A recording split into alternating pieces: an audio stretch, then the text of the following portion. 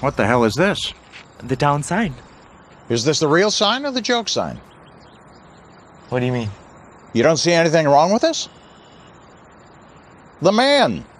Standing awfully close to that woman, wouldn't you say? Well, he's holding on to her so she doesn't fall into the creek. Look a little closer, Ray. Well, it does need a little sprucing up. Sprucing up? It's very popular. People come from all over to take a picture with it. I'll bet they do. You know what? This is coming down. That's the mayor's family up there. That sign's been here over 40 years. And you wonder why this place won't sell?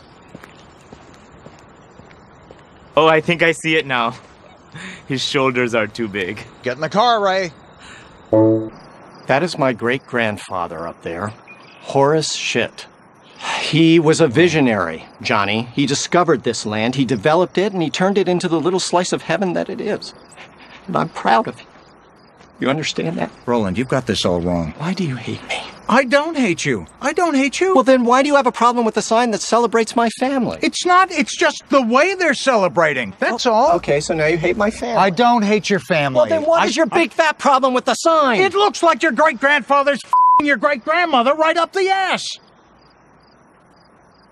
Oh my God, that is so demented. You can't tell me you don't see that.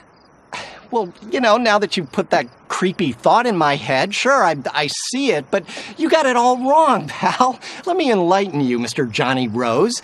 That isn't even Horace's wife. That's his sister.